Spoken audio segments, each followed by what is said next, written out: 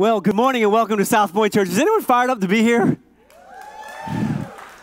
Well, I know I am. I'm pretty excited. Matter of fact, I just want to say good morning and welcome. My name is Matt. I'm part of the team here at SouthPoint Church. Typically, I have a confession before I start. Before I start, I have a confession that I need to share with you. Typically on Sunday mornings when I show up, I'm fired up, smiled up, and ready to go. I'm usually inspired and just can't wait to get up here and share.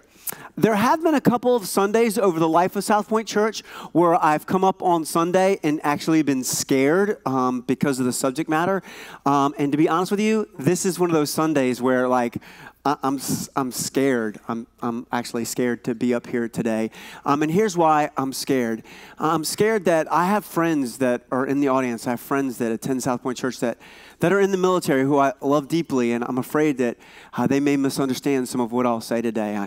I have friends here who are people of color and of ethnicity, and I'm afraid that I might disappoint them with the words that I say. But I think what scares me the most is that I might not reflect Jesus in all of his awesomeness. And so I'm a little bit scared. And here's why I'm a little bit scared is because we're in our fourth week of a series called Mad World, Living Sane in a Crazy World. And I would ask, is there a better time to have this series than this past week? I mean, did we not have some madness brought to us by the NFL logo? I'm going to put the NFL logo. I mean, sports, we found madness. And here's what I mean. The president tweeted. The players responded, and social media just blew up. I mean, it was just chaos. And I think if you've looked at the news, if you've watched or read the paper, watched the news, or you've gone on Twitter or Facebook or Instagram, I mean, it looks like this week was a train wreck, right? I mean, we could just go, man, did this week help our country or did it hurt our country? And, you know, as I thought about this, as I was praying and considering about talking about this today, and if you think you're scout out in the offense of what I'm going to say, just imagine being up here, right? And so as I was praying and considering this, I said, listen, what if this week was more than a train wreck? What if this week was an opportunity? What if there was something greater that could happen this week than we could imagine? And you're probably thinking, what do you mean this week could be an opportunity? And here's what I mean. Think about it. The world is being mad out there, right? They're just being mad. There's just all this craziness. There's all this division. There's all this just hostility, right? And here's what I think. You're thinking, what could be a great opportunity? Wouldn't it be awesome that if this week, this was a great opportunity for the church to show the world what reconciliation and unity and love, wouldn't this be a great week for the church to rise up and engage our world in all of its brokenness? What if the world could see? What if the world could see in the church, and I'm going to put up here, that unity with diversity is not only possible. Listen, we're not asking that everyone to have conformity, that you can have diversity, but you can have unity. It's not only possible, but that reconciliation between the races, gender, and classes can happen because of Jesus. No one looks fired up about that. I mean, what a great opportunity this week in the midst of the madness for the church to display that unity with diversity is not only possible, but that reconciliation between races and genders and classes can happen because of the person of Jesus. Now, some of y'all are fired up about that. Now, here's my question. When I say the church, I'm not talking about a building. When I say the church, I'm not talking about an organization or a pastor. When I say the church, I'm talking about a community of followers of Jesus. That's what I mean by church. Church, I mean me, you, we together. That's what I mean by church. And so here's my question. How did the church do this week? I wonder what kind of grade we would get. In this moment of opportunity when the world was mad around us, for us, to show that unity with diversity was possible and that reconciliation is something that those who name the name of Jesus practice. I wonder what kind of grade we got. You see, as followers of Jesus, we don't get to avoid and hide from the problems of the world. You see, as followers of Jesus, you know what we do is we run in and we engage those problems and we bring God's grace and God's goodness to the madness of the world because it doesn't have to stay mad. That's why Jesus came. And this morning I could have spoken about any other subject and you'd probably be glad. I would be glad.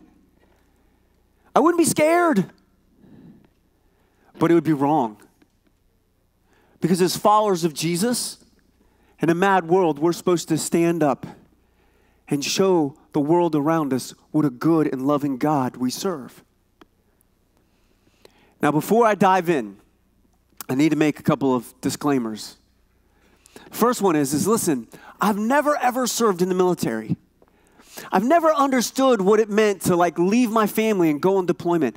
I've never had to move from place to place and uproot my kids. I've never lost a friend in service of my country. I know I have friends who are here in this room who are pilots. Some of you have probably flown coffins of people who have given the ultimate sacrifice draped in the American flag. And for you, your opinion about the flag and the anthem is legitimate because that's your perspective. And I've never been black.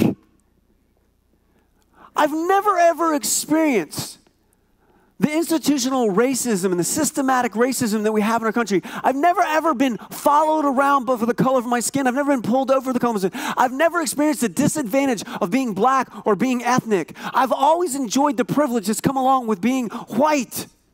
I've never ever experienced that. And so if you're here and you're a person of ethnicity or you're black and you feel like, hey, it was an appropriate way to protest peacefully by kneeling, I would go, that's legitimate.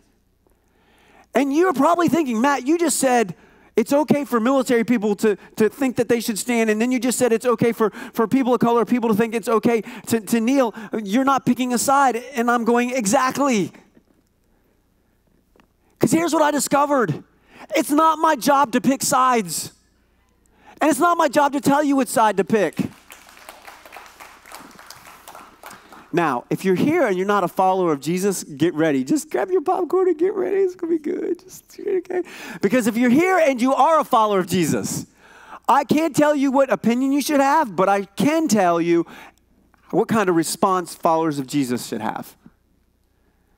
And so I'm going to ask this week, what kind of response did you have?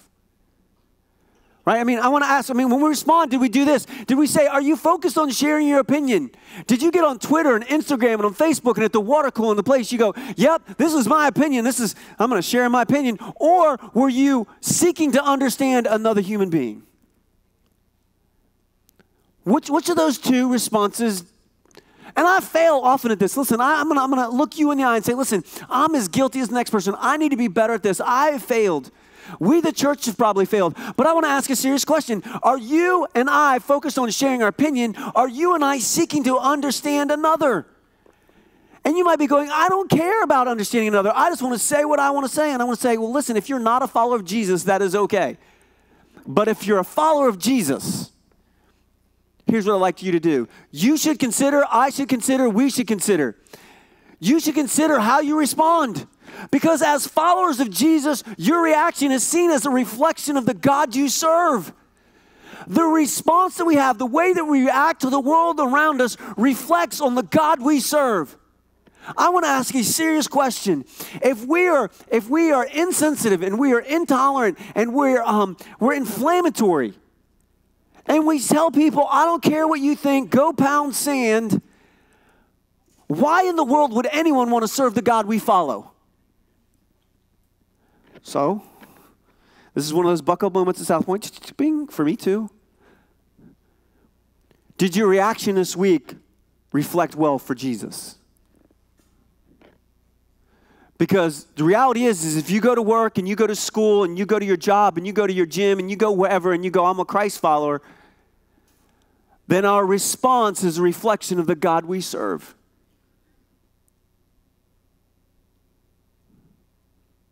I'm just wondering, was our response helpful or hurtful? Because listen, you didn't need to come today to hear this. You and I know this truth. We've experienced the truth that is kind of the opening part or idea of our message this morning. And it goes something like this: without safe space, being divided by our differences is the lone option.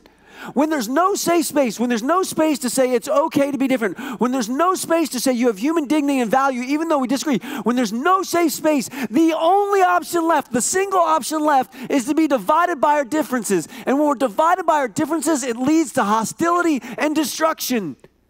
Matter of fact, many of you in this room probably are like, I like Abraham Lincoln. Isn't he the one that says a house divided will? It won't stand, it'll fall, right? And matter of fact, it lost him the Senate election, but it won him the presidency. But Abraham Lincoln wasn't the one that came up with that. He was quoting Jesus. Jesus followers, that came from Jesus. You don't have to take my word. We can look at the eyewitness account of the Gospel of Matthew. Jesus knew their thoughts and said to them, every kingdom, every church. Did you hear that? Every kingdom, what? What's the word? Against itself will be what? What kind of ability to impact the world around us if we are a church are divided? If we're divided by race and politics and classism, what's going to happen to us? It's not my idea. This is what Jesus said. So if you're here and you're a Jesus, if you're not a Jesus follower, you get to go, ooh, this is interesting.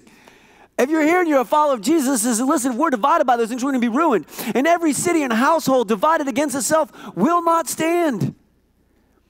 Listen, division or being divided destroys.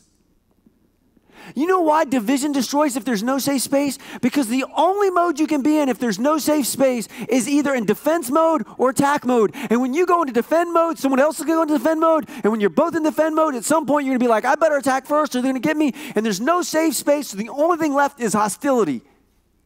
And I really want to ask, did Jesus die so that we as Christ followers could be hostile to the neighbors around us?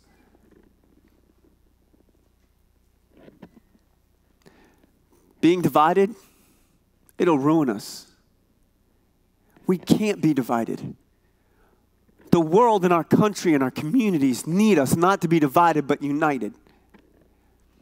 And what do I mean by safe space? Pastor Matt, what do you mean by safe space? So I want to give a definition today of what safe space is. Expressing, and you notice I didn't say believing, knowing, understanding, agreeing. I said expressing. Because just because you know something or believe something, it doesn't matter till you live it out. Expressing the inherent value and dignity of another person.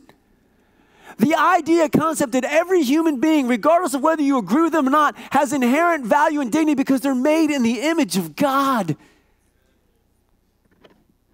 Expressing the inherent value of dignity of another person through caring actions, regardless of your differences. Matter of fact, I want to prove to you that this isn't my definition.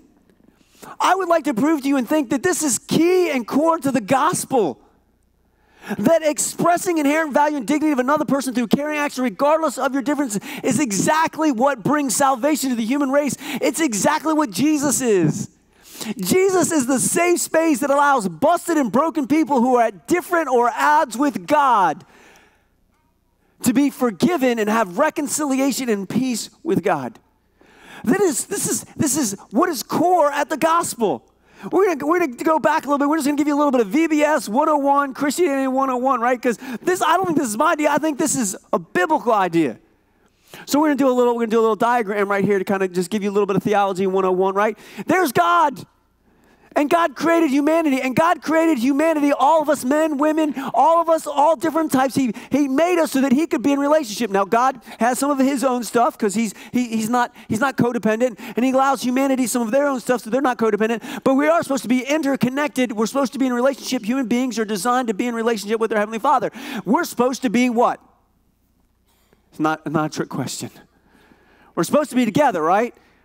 Right? But here's what happens. Man said, don't want that, God. I want to live life my own way. We rebelled, and here's what we ended up with.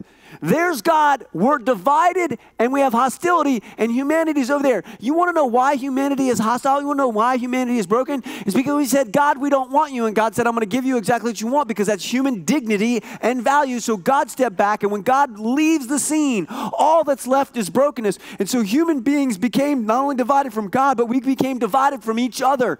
And we became divided from each other. We created us versus them. We're divided from God. We're divided from each other. So now we're hostile at God and we're hostile to each other. And when God looks at the brokenness as we hurt each other, God isn't happy.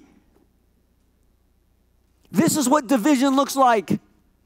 Now here's the problem. If God comes to us, it doesn't end well. I want God to show up. No, you don't. God is holy. God is good. God is perfect. God is just. Could you imagine a holy, good, just God show up in a busted and broken world? It won't end well. The other thing is it not only does it not end well justice-wise, it doesn't end up well relationally-wise, and it will rob us of human dignity if God showed up, because God is so awesome, so magnificent, so wonderful, so amazing, that if he showed up unveiled, we would fall and worship because he's God, and it would rob us of the chance to love him by choice. We'd be loving him by force. So if God comes to us, it doesn't end well. But if God stays away, God goes, listen, if I come, it's not going to end well. If I come, it's not going to end well. But if I stay away, we just stay disconnected from him. We stay disconnected from each other. And we end up in a world full of brokenness. So if God stays away, it doesn't work. And it seems like God is caught in an impasse that he can't solve. But the great thing is he's God. And you know what the gospel is? God was not willing to leave this happen. So what did God do? God goes, no. Here's God, here's humanity, and I'm going to create a safe place, and his name is Jesus. Jesus is the safe place where human beings who are at odds with God can come and find forgiveness and mercy and grace, and they can be reconciled to their God, and they can have peace with themselves. They can have peace with God, and we can have peace with each other. Isn't that awesome? Man, somebody should shout amen or be fired up. This is church. Jesus allows God to see us in a way that doesn't harm us, and allows us to see God in a way for who he truly is, and allows us the choice to choose to love him. God expresses the inherent value and the inherent dignity of human beings made in his image because he sends Jesus, which allows you and I choice. Jesus becomes a safe place where we find redemption and forgiveness of sins because what Jesus did on the cross. He paid the price that we could not pay. And this just isn't an idea. This is what Jesus modeled. I mean, Jesus lived this out. This isn't just some thing that we read about. This is exactly what Jesus did when he showed up. Jesus didn't talk a good game. Jesus lived a good game. We see this actually in the eyewitness account of the Gospel of Luke. We're going to put it up here on the screen. And it says, after this, Jesus went out and he saw a tax collector. Now I'm going to stop here. I'm going to do a little something. Tax collectors back in the day weren't like IRS workers. The nation of Israel had been conquered by a foreign army. And tax collectors were local citizens who had been recruited by the occupying army to collect taxes from their own people. And the way they got paid was by taking some off the top. So not only were you a thief, but you were a traitor to your country. That's what a tax collector. Most Jews in that day would not walk on the same side of the road as a tax collector, and if they did, they would spit in their face. That's what a tax collector was. The worst of the worst. A tax collector by the name of Levi sitting at his tax booth. Notice he wasn't in church. Notice that he wasn't doing the right thing. He wasn't helping the poor. He was in his stuff, robbing his people, being a traitor. And Jesus says, come, what? What are the words? Jesus asked someone who isn't doing the right thing to come spend time with him. Shocking. Mind-blowing. Radical.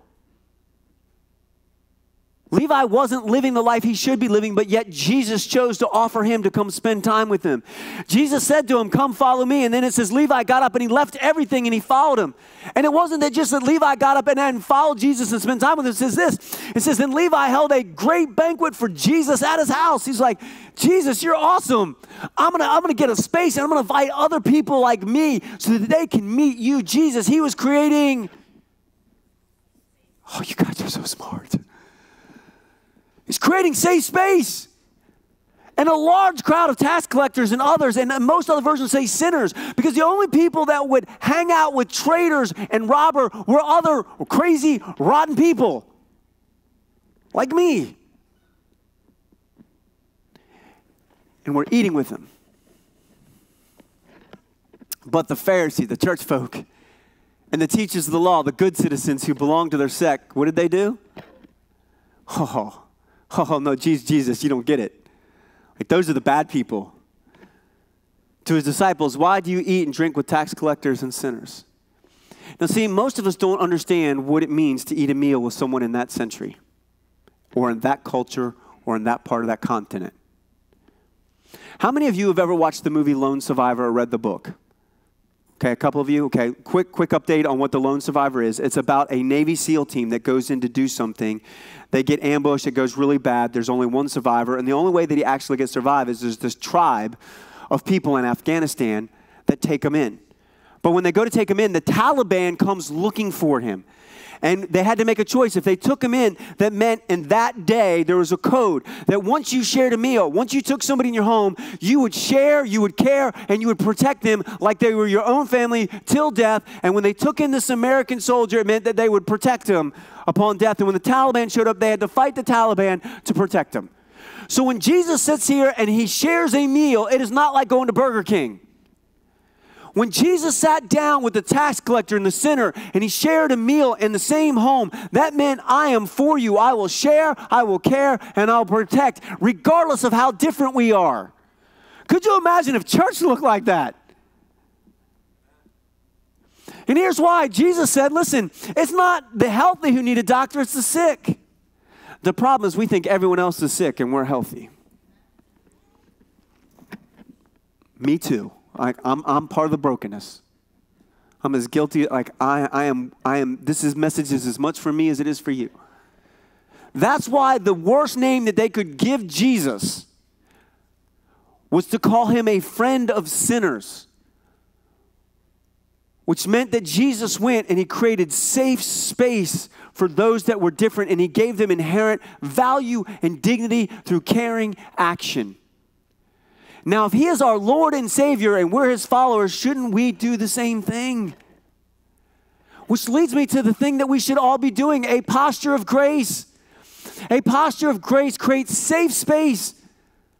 When we say to people, regardless of what you think, what you believe, and how you act, I don't have to agree with you. See, here's what we get it wrong. Listen, you can accept people without agreeing with them. See, a posture of grace creates safe space that allows reconciliation and peace to happen. Only in safe space can reconciliation and peace happen. We're to be a people in a mad world that is divided and hostile, that everywhere we go, we are a posture of grace that creates safe space for the world around us to hear the greatest news of reconciliation and peace that there is. There's a God who made them, a God who loves them, a God who wants to be their friend. But how do we do that? Like, sometimes I get it. Sometimes we go, well, I don't know how to do that. Well, great, the Bible tells us how to do it. Listen, the Bible tells us how to do it. Matter of fact, in the letter to the Philippians, the Apostle Paul, who encountered a risen Jesus, he says, listen, here's how you have a posture of grace. He says, don't be selfish. Now, I'm going to stop here because this is going to hurt. This hurt me when I read it. You know what I discovered? When it comes to issues, all kinds of issues, race issues, financial issues, elderly issues, sick issues, all kinds of issues in the world that we face. And there are many complicated issues. Most of the time, I'm just selfish. I don't want to be bothered by other people's problems because I got enough of my own and I just really don't want to take time to be involved. Can we just be honest? Maybe when it comes to race relationships, you're not racist. You just don't want to solve it because you have life. I get it. Like, we've all been selfish. I've been selfish. But it says what? Don't be selfish. Like, at the end of the day, we're not supposed to be selfish. And it says, don't try to impress others. Be humble, thinking as others better than yourselves. Could you imagine that if this week on Instagram, on Facebook, and social media, and at the water coolers, and at school, people were humble and thought others better than themselves, how different this week would have gone? He goes on to say, don't look out only for your interests, but take an interest in others too. Take an interest in others too. And we're going to go on. You must have the same attitude that Christ Jesus had. Though he was God, he did not think equality with God as something to cling to. Instead, he gave up his divine privileges. He took the humble position of a slave and was born as a human being. You see, here's the reality. We have some rights and privileges we can cling to, but as a follower of Jesus, we don't cling to our rights and privileges. We lay them down so that we can serve others because that's what Jesus did for us. It doesn't feel good. It doesn't look good. It's not easy. But the reality is that we are to take a humble position. He was born as a human being. And when he appeared in human form, he humbled himself to obedience to God, and he died a criminal's death on the cross.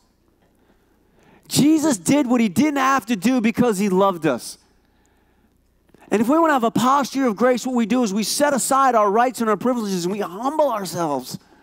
We humble ourselves to serve others so that people can see that there's a God who made them, a God who loves them, and a God who wants to be their friend.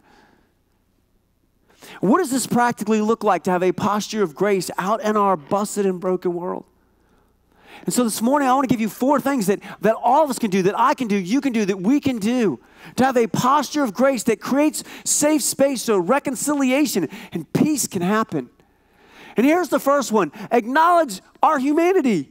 Listen, come on, listen. There aren't any perfect people. There are no perfect people.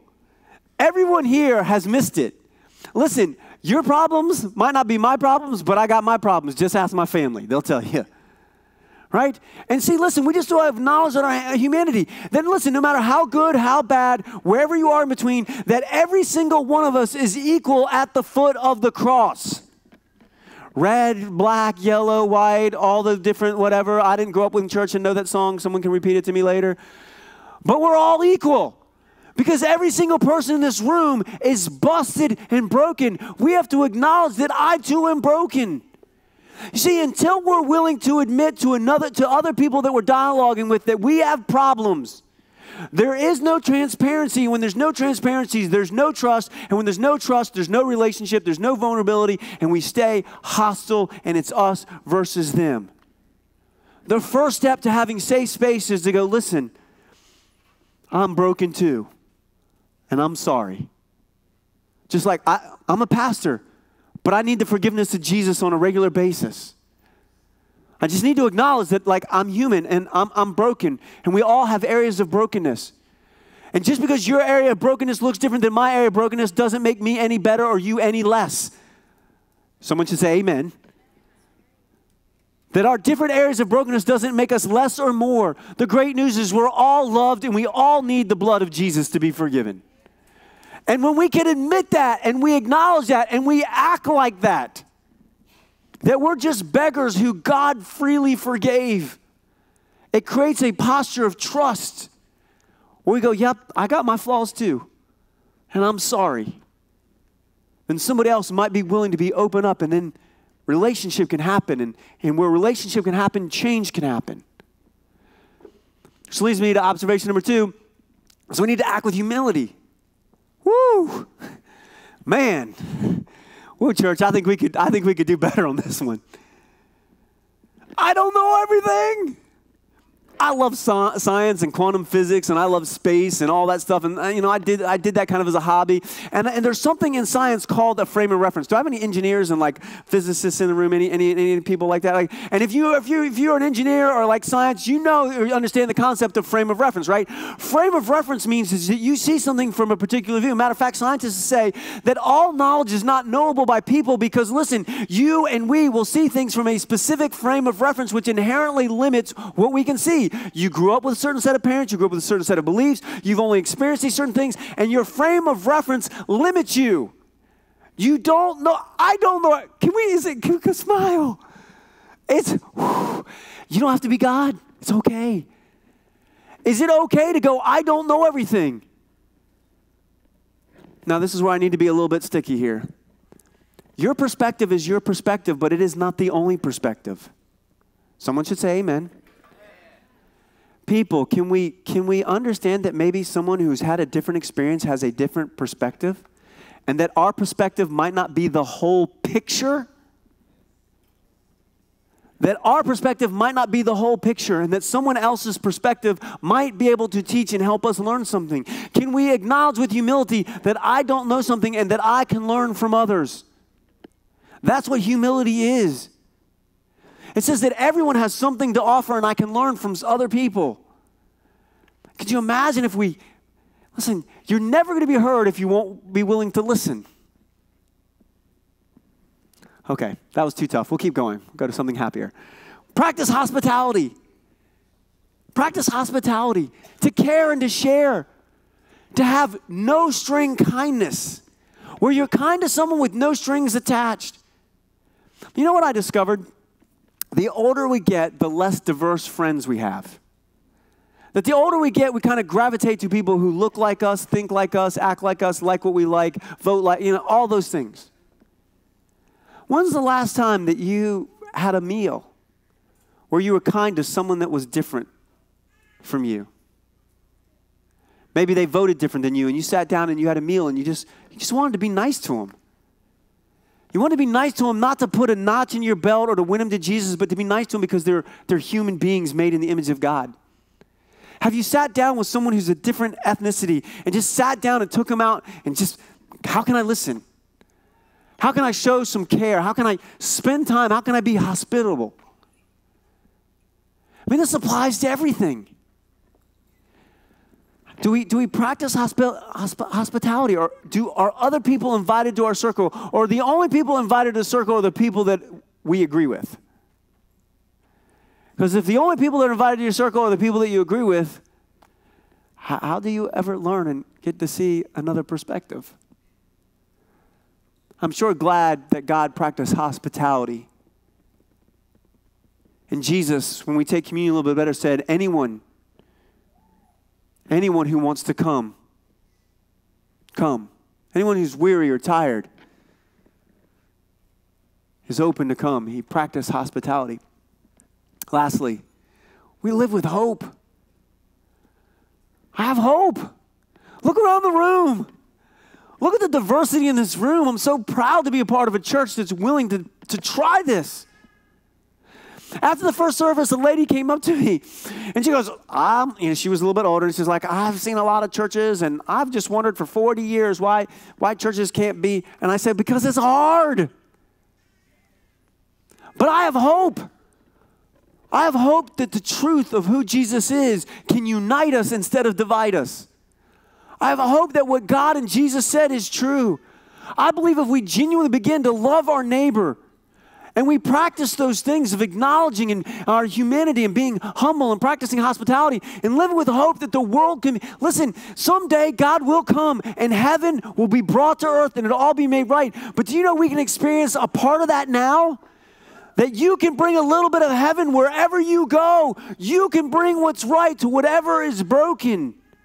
That you and I can live with hope that it can be different. It's why I'm willing to be scared and get up here on a Sunday and talk about a subject that probably nobody wants to get up and talk about. Because it's hard. But I have hope. Hope that God's Spirit, when He lives inside of us, and because of what Jesus did, life can be different in the here and now, not just in some bye-bye time. The timer's telling me that I got to be done. So I want to close back with what is safe space. Remember we said safe space is expressing the inherent value and dignity of another person through care. Isn't that what Jesus did? Isn't that what God did? Didn't God express our inherent value and dignity that we were made, that He sent His one, that's called the incarnation. He sent His one and only Son who died through caring action, took our penalty on the cross, even though we were different, even though we were separated and sinners. So I'm going to close with a true story. It's one of the craziest stories I've ever heard in my life. Matter of fact, I read it in the Washington Post. It was about 3 or 4 weeks ago. Any of you heard of Daryl Davis? Anybody read the Post or seen that story? Okay, great. No one. I'm going to have to tell the whole story. Okay. All right. So Daryl Davis is a black man. And he's a black man who plays an instrument. And he plays in a band. And I think most of his band is predominantly Caucasian and white. And he was in kind of this dumpster dive place that was somewhere in the South. And he was playing. And after they're done playing, he was sitting and I don't know if he was having a cup of coffee. He said he doesn't drink alcohol, but he was sitting there and he was talking to somebody. And the guy he was talking to said, yeah, I've never, really talked to a black person. He said, well, why? He goes, well, because I'm in the KKK. And he's like, really? really? It's like, yeah. And I thought the story was going to end with this guy like punching him, right? And so he starts having this conversation with this guy who's in the Ku Klux Klan. And what I can't imagine is, here's a black man who in our country, we've had 300 years of slavery, 100 years of oppression. He has every right to be angry, but instead chooses to have a conversation, to create. And he starts talking to this guy. He's like, hey, would you ever want to get together? I'd like to take you out to dinner. I'm sure that really caught the guy off guard. And all of a sudden, as he began this friendship, this KKK member realized that what he had thought about black people was wrong. And he gave up his membership. And then he said, would you be willing to talk to some of my friends? And so then this guy, Daryl Davis, began to build friendships with Klansmen. Not just ordinary Klansmen, people who are in leadership. He put his own life on the line, sitting down, having conversations. And his conversation was never to change people. His conversation was always to create, to understand. And his thinking was, if they got to know me, maybe their perspective is limited and they need a different perspective.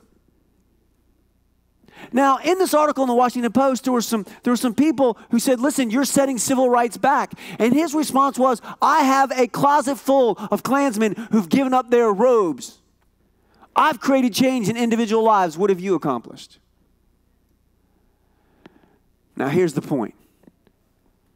What if followers of Jesus were like Daryl Davis? I wonder if we'd create safe space in our schools and in our communities, in our jobs. If followers of Jesus, we express the inherent value and dignity of another person through carry actions regardless of it. Could you imagine how different our workplaces would be? Could you imagine how different our schools would be? Can you imagine how different our community would be? Could you imagine how different our world would be?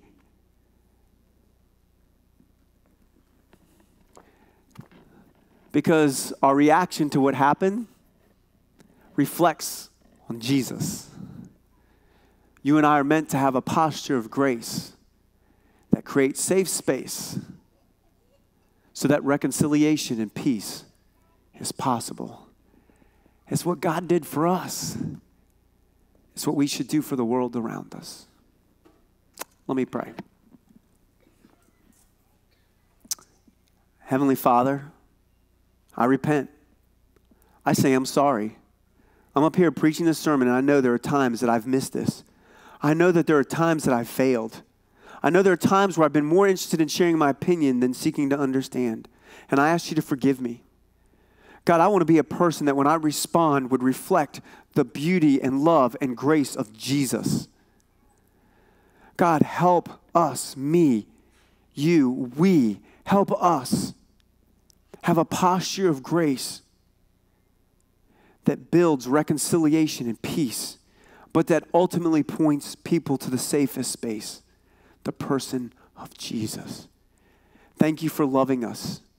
Thank you for your grace in our lives. Thank you for showing us the way. Thank you for coming to a mad world to bring peace and reconciliation. We pray all this in Jesus' name. Amen.